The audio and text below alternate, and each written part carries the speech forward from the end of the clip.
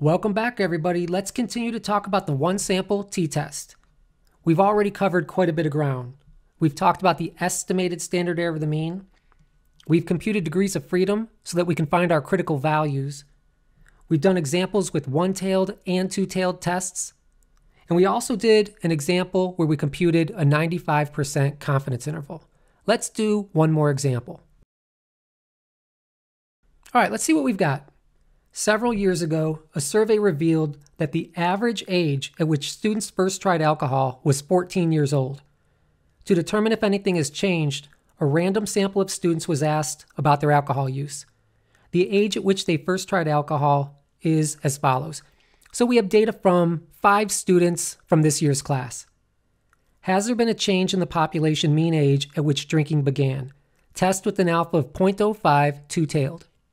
It's pretty easy to see in this situation that theoretically the results could go in either direction, so it does make a lot of sense to do a two-tailed test. You can see in this example, we have raw data. So typically I give you some summary statistics like a sample mean and a sample standard deviation. We're going to have to compute that on our own in order to do this t-test. That should be no problem. Let's go ahead and change views and work on it together. All right, let's start at step 1.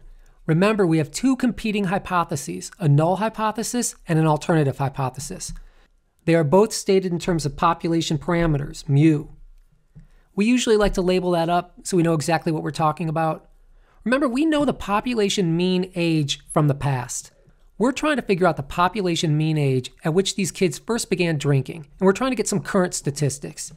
So I first asked myself, mean what? We're talking about the age at which they first started drinking. I'm just going to label it age. And then I ask myself, for whom? We already have data from the past. I want current data. That's why we collected data from this current sample of people. So I'm just going to put /C for the current crop of students. The null hypothesis always states no effect, no differences. So in this case, if the current group of students tried alcohol at the same age that we found in the past, then the population mean age would equal 14 years old. We're doing a two-tailed test, so the alternative hypothesis needs to include everything else. So in that case, the population mean age is something other than 14. In other words, it's not equal to 14. Well, that was easy enough. Let's move on to step 2. Keep in mind in step 2, we create a distribution of all possible sample means. And that distribution is based on the null hypothesis being true. Because we don't know the population standard deviation, we're going to have to estimate the standard error of the mean. That means instead of doing a z-test, we're doing a t-test. So in this distribution of sample means, of course, we'll be plotting sample means, but we'll be transforming those into t-values.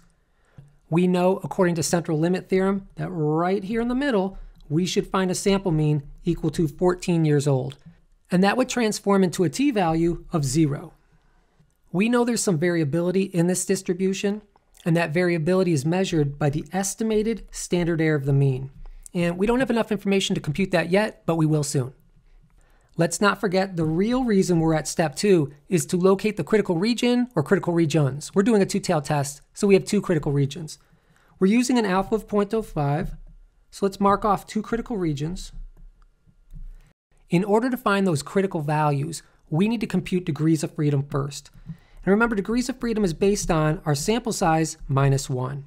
Our sample size equals 5. 5 minus 1 equals 4. So we have 4 degrees of freedom.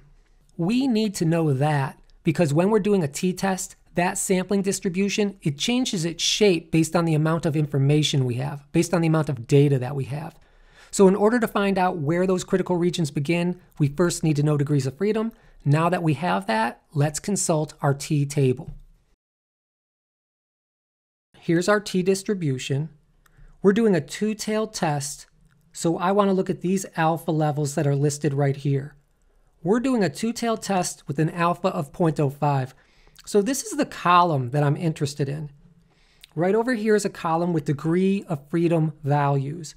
I see 4 degrees of freedom right here.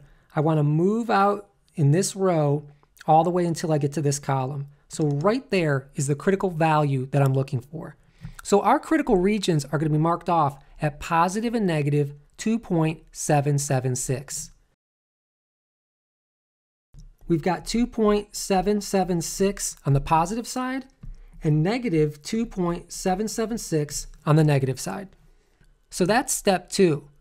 Now, ordinarily, I would say we're ready for step 3, but in reality, we need to do a little bit of prep work. We need to compute a few things before we can start computing our t-test. For example, we don't even know the mean yet. We need to compute the mean. And we also need to compute the estimated standard error of the mean. In order to compute the estimated standard error of the mean, we need to know the standard deviation. And in order to compute the standard deviation, we need to know sum of squares. So let's compute the sum of squares right now, and let's compute the mean right now. Let's compute the sample mean first. Here's our formula right here for the sample mean. I need to know the sum of x, and I need to know n. Here are my x values right here. Let's just add them up. We've got 11 plus 13 plus 14, 12, and 10. So the sum of x is 60. And we're eventually going to need to divide that by our n, which is 5, divided by 5 equals 12. So our sample mean is 12. Let's just write that in. The sum of x was equal to 60. That gave us 60 divided by 5, which gave us a mean of 12. So now we have a sense of what's going on. These current students, they're reporting drinking earlier in life, 12 years old compared to 14 years old. We need to ask ourselves, is that the type of difference we would expect just by chance, just due to sampling error? Or does that represent a true difference in the population mean drinking age of these students? We'll determine that soon. First, we need to compute sum of squares. Take a look at that formula. In that formula, we need the sum of x. We already have that. But we also need the sum of x squared. So let's compute that real quickly. I've got a little bit of room for it right here. I'm going to take every single one of those x values and I'm going to square them. 11 squared is 121. 13 squared is 169. Then we have 196, 144, and finally 100. Let's go ahead and add up those values. 121 plus 169, 196, 144, and finally plus 100. That equals 730. All right, now we have everything that we need to compute sum of squares. The sum of x squared is 730. And now we need to subtract this fraction. Let's work out that fraction real quickly. In the numerator of that fraction, we need the sum of x, that quantity squared. So in other words, we need 60 squared. And we need to divide that by n, and our n equals 5. So I'm going to divide by 5. So that fraction equals 720. So we're left with 730 minus 720, which gives us a sum of squares value equal to 10. All right, now that we have that prep work done, we're ready for step number 3. Here's step number 3. Ultimately, we need to take that sample mean of 12 years old and transform it into a t-value so that then we can figure out exactly where in the distribution it is. But just look at that formula. You can see that in the denominator, we need to know the estimated standard error of the mean. Now look at the formula for the estimated standard error of the mean. In order to compute that, we need to know the sample standard deviation. Okay, let's look at a formula for the sample standard deviation. In order to compute that, we need to know the sample variance. Let's look at a formula for sample variance. In order to compute sample variance, we need to know sum of squares, which we have, and we need to know the sample size, which we have. That's where we start. That's how you can always figure out where to start. We just computed sum of squares, and we found that it was equal to 10. And we know that degrees of freedom is simply n minus 1, so that equals 4. 10 divided by 4 equals 2.5. So now we know sample variance. We need to know sample standard deviation. That's simply going to be the square root of 2.5. Let's compute that real quickly. So I'll type in 2.5 and hit the square root key. That equals about 1.58. 1.58. Now, finally, we can compute the estimated standard error of the mean. we're going to take 1.58, and then we're going to divide by the square root of n, which equals 5. Let's go ahead and compute that real quickly. First, let's figure out the square root of 5. I'll type in 5, hit my square root key. That equals about 2.24. So we need 1.58 divided by 2.24. We'll do that next. 1.58 divided by 2.24 equals about 0.71. 0.71. That means on average, the sample means differ from the true population mean by about 0.71 years. Don't forget, we're measuring their age. We're measuring years. So in general, there's not a lot of variability. Now we have everything that we need to compute our t-test.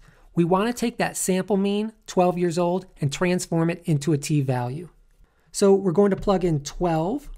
We're going to subtract that from 14. Remember, that mean, mu, is always based on our null hypothesis. And then we're going to divide that by 0.71. So when you look at that formula, the numerator is looking at the differences that we actually see, the differences that we actually observed. And then it's dividing by the differences we would expect to find just by chance. That's the standard error of the mean. We're left with -2 divided by 0.71. Let's crunch that out. I'll type in 2, make that negative, and then divide by 0.71. That equals about -2.82. -2.82. All right, now we know exactly where our sample mean of 12 years old is. Let's go ahead and plot it. As we look at this distribution of all possible sample means, right here in the middle, we have a t-value of 0. Our critical region is marked off at -2.776. Our t-value is -2.82, so we exceed that value. We are indeed inside the critical region. We are in the rejection zone. Let's write in those values just to make it clear. I don't have a lot of room to write in -2.82, but I'm going to find some room and do it anyway. And then remember, that's telling us the location of our sample mean. So that sample mean, x bar equals 12, that's where that's located. It is inside that critical region. Remember, this distribution of all possible sample means represents all the sample means we would expect when the null hypothesis is true. These sample means in here, they occur quite often when the null hypothesis is true. But these sample means in here, they do not occur very often when the null hypothesis is true. In fact, they make us question the null hypothesis. We found that this particular mean is in our rejection zone, so we are ultimately going to reject the null hypothesis. So let's ask ourselves those 4 important questions. That first question was, is our sample mean inside the rejection zone? And the answer is yes, we are in the rejection zone. If we answer yes to that question, we should answer yes to all of the follow-up questions. The first follow-up question is, should we reject the null hypothesis? Yes, we should.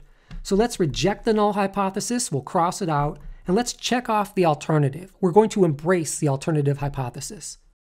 That hypothesis states that the population mean age at which kids first tried alcohol is something other than 14 years old. And in fact, we have evidence that it's less than 14 years old. We have evidence that it's closer to 12 years old. Next follow-up question, do we have statistically significant results? Yes, we do. So let's just jot a note down to ourselves. And then that final follow-up question, is it at least possible that we're making a type 1 error? And the answer is yes, it is possible that we're making a type 1 error. Anytime we reject the null hypothesis, there's at least some probability that we're making a type 1 error. In this case, because we used an alpha of 0.05, over the long run, as we make decisions based on this 4-step strategy, we will make those type 1 errors about 5% of the time. There's just one more thing that we like to do before we write up our results. We're going to need to say something about the probability of finding our results just by chance. The probability is either going to be less than 5% or that probability is going to be greater than 5%. Let me remind you, our sample mean we found in that little small region. So the probability of finding that data just due to sampling error should be based on a small probability. What's small? A probability less than 5% or a probability greater than 5%? I'm sure you would agree that p less than 0.05 is small, and we want to pick that for this situation. Let's write up our results. At step 4, there are 4 important things we need to cover. We need to discuss if we are going to reject or fail to reject the null hypothesis. We need to discuss our results in everyday language. We need to show how our results would appear in a journal article. And we also need to compute the most appropriate measurement of effect size, which in this case is Cohen's d.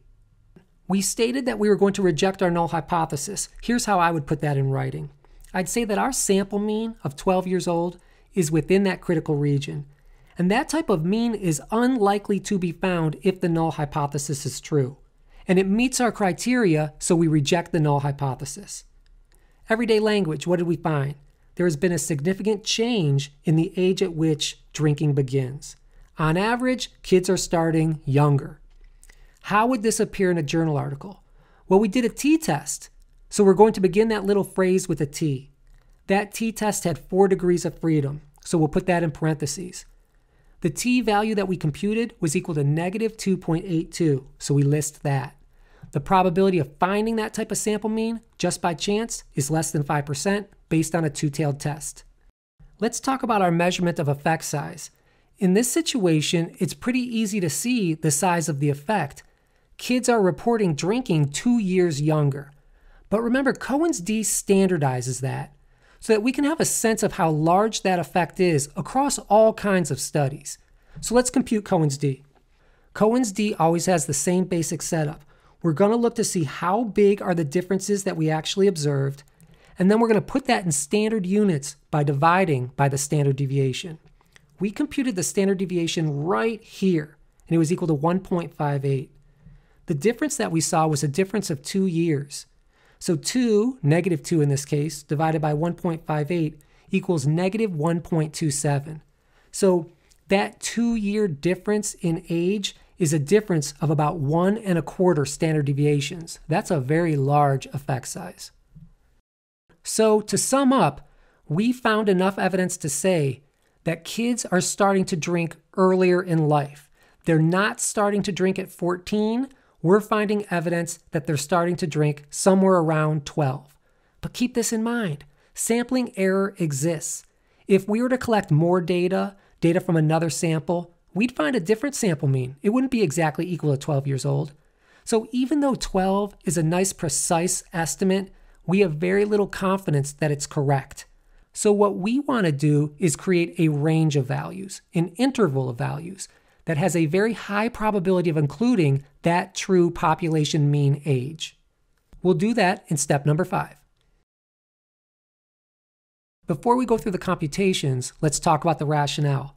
We rejected the null hypothesis, which means we concluded the population age of having your first drink is not 14 years old. We're going to use that sample mean of 12 years old to create a range of values that has a 95% chance of including the true population mean age. This is the formula that we're going to use. We're trying to find out that true population mean age at which kids are first starting to drink. We're going to start with our sample mean, 12 years old. And then we're going to add the product of these two values. We'll multiply those two values. We're going to take that critical t-value that we used previously and then multiply by the standard error of the mean. Let's look back at that distribution of sample means so that you understand why we're using those values. We're going to use this critical t-value because it's that value that marks off the middle 95% of the distribution. So what we're doing effectively is starting that distribution right in the middle at 12 years old, and then adding some to it, subtracting some from it, so that we have a range of values very likely to include the true population mean age. Let's first compute that upper limit of the confidence interval. So we're going to start with 12 years old, our sample mean. We'll take 2.776 and multiply by that standard error of 0.71. That leaves us with 12 years old plus 1.97. So the upper limit of that confidence interval is 13.97 years old. Let's compute the lower limit of that confidence interval. Again, we're going to start with that sample mean of 12 years old, but now we're going to subtract 2.776 multiplied by 0.71. That leaves us with a lower limit value of 10.03 years old. Look very closely at that range. What value do you see that is not included? What is not included is 14 years old. We rejected that value in the t-test that we just computed. But do you recall, when we transformed 12 into a t-value, it was just into that critical region. It just surpassed that critical value. And you can see when we look at this confidence interval, 14 is just outside of it. So if we had to pick one number, our best guess is that kids first try alcohol when they're 12 years old. If we wanted to have a higher probability of guessing the real age, we'd say it's somewhere between 10.03 and 13.97. But do you see how that's a pretty big range? When that range is larger, we essentially have less certainty in that estimate of 12 years.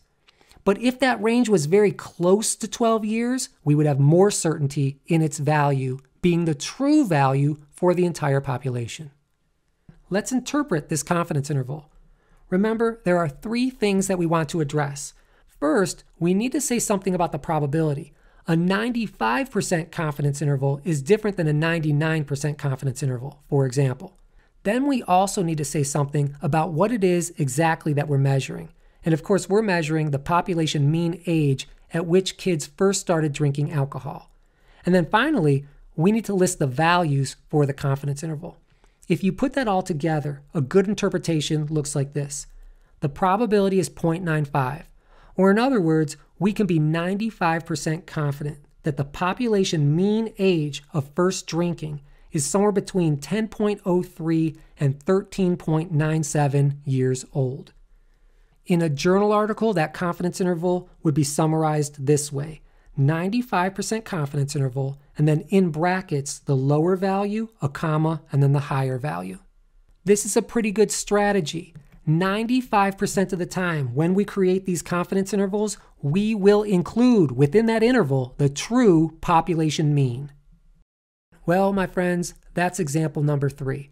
That was a lot of work, particularly because we had to compute everything by hand. We didn't start with any summary statistics at all. You should be able to do examples like that. In the next brief video, we'll wrap up our discussion of the one sample t-test. I'll see you in that next video. In the meantime, be safe.